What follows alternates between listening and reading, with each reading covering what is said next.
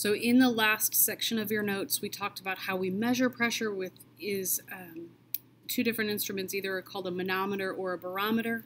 We're going to go back to our barometer today, and we're going to look at that a little bit more in depth because it has to deal with one of the units that we're going to talk about. And then, actually two of the units. And then we also had the manometer, which typically in the United States we use a certain unit to measure those. So we're going to look at just your pressure units. And when we look at our pressure units today, we're going to look at the units themselves and how to start with one unit and turn it into another one. So typically in chemistry, for all of the math that we're going to do all semester, you're going to have to convert to atmospheres, ATM. An atmosphere is typically about what we are right now at sea level, which we're almost at sea level down here. But with your atmospheres, it is 1 ATM is equal to, and then you'll have a bunch of different units that you won't have to memorize, that they'll be given to you. I'll have them on the test. They'll be on your paper, things like that, that you are just going to use to do these conversions. Now, depending on how you get your data, you're going to have different units that are going to be given to you. And in the math, typically you're going to have to take whatever unit it is and convert it to atmospheres. So typically in physics, they like to use a Pascal. A Pascal is a metric base unit. That metric base unit, the Pascal PA, you can put kilo, milli, centi, any of those different prefixes in front of it. But the kilopascal and the Pascal is just one basic unit. And again, they typically use that in physics.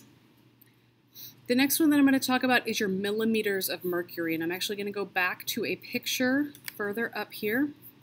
I'm going to move my little picture here. And with that barometer that they originally used, a guy named Torricelli, that name's going to be important here in a second, made this barometer. Now this is a typical barometer, and even now they're digitalized. You can get one on your phone. They're just everywhere pretty much now. But this was the original barometer.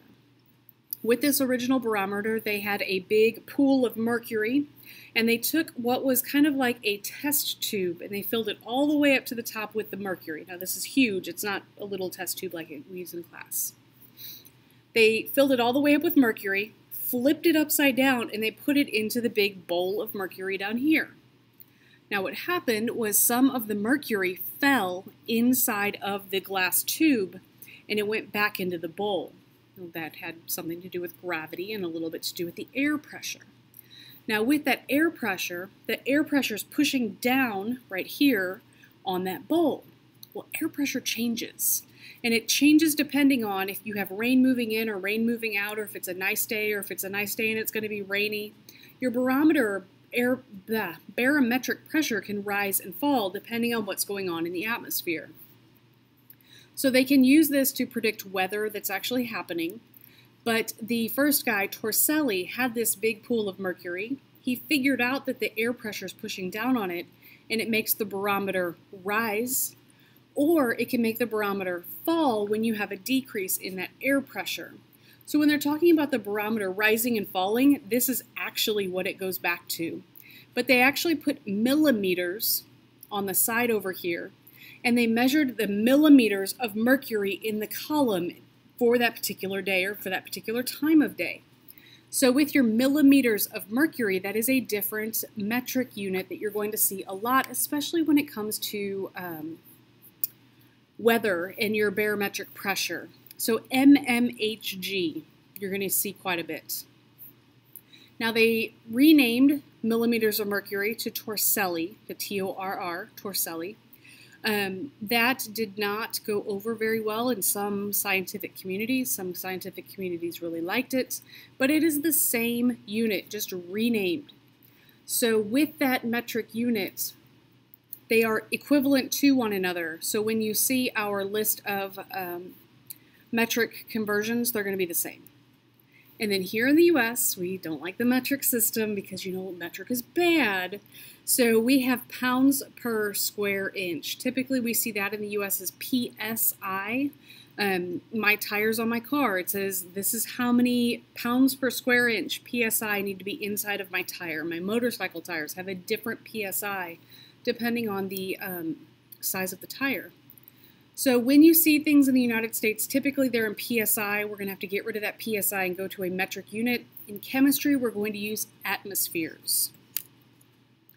So the list of all of the different units are here with the different equivalences. Again, you don't have to memorize this, but all of them go to 1 ATM because all of our math we're going to have to use in atmospheres. So with your pressure conversions, we are going to be given 1 unit. We're going to turn it into another unit. You might have to do 2 steps, but typically all of these are going to be 1-step problems. I'm going to switch over to my document camera here. This is my list of all of my different units of pressure. So my conversion factors that I have, they all go to atmospheres except this one down here is 1 mmHg is equal to 1 torselli. That is because, like I said, it is the same unit. PSI can be written in one of 2 ways, pounds per square inch or PSI. So I put both of those there just so you knew what they were. So in our practice problem here, it says convert 892.8 millimeters of mercury into ATM. So when I look at my chart, I have a conversion factor that says 1 ATM is equal to 760 millimeters of mercury. So this is a 1-step problem. So I have my 892.8 millimeters of mercury. To get rid of millimeters of mercury has to go in the bottom to cancel. So my conversion factor says that there is 760 millimeters of mercury in 1 atmosphere. Millimeters of mercury on top and bottom cancels, so that's going to turn it into ATM. So at this point, all I'm going to do is I'm going to pick up my calculator. 892.8 divided by 760. This number right here has 4 sig figs. That means that I'm going to record my answer with 4 sig figs. So I have 1.175 ATM. Sorry, there's a bad glare on the calculator. See if I can pick that up a little bit. There we go. So 1.175 because the 7 made the 4 go up. And I have 4 sig figs. So I showed my work, correct answer, correct unit, number of sig figs. 4 points for all of my math problems for 1.175 ATM. Next one, it says convert 34 PSI to torsellis. So when I look at my conversion factors, I don't have one conversion factor that goes straight from PSI to torsellis. I have one conversion factor that says 1 ATM is equal to 14.7 PSI. I have another conversion factor that says 1 ATM is equal to 760 torsellis. So this is going to be a 2-step problem. This is as long as these are going to get. Always start with the number that's given in the question, 34 PSI. To get rid of PSI, PSI has to go in the bottom. It says 14.7 PSI is equal to 1 ATM. PSI on top and bottom cancel. Now I'm going to take my atmospheres and go to torselli. 1 ATM is equal to 760 torsellis. So ATM cancels. So again, I'm going to pick up my calculator. I'm going to multiply across the top. 34 times 760. And then I'm going to hit divided by 14.7. First number here has 2 sig figs, so I need 2 sig figs in my answer. So I end up with 1800, no decimal place at the end to keep my 2 sig figs, torsellis, T-O-R-R, tor. So I hope that that helps. If you guys have any questions, definitely ask. You're going to want the pressure conversions handy when you're doing these problems. Otherwise, they should be pretty straightforward after doing the stoic units that we did last. Have a good day.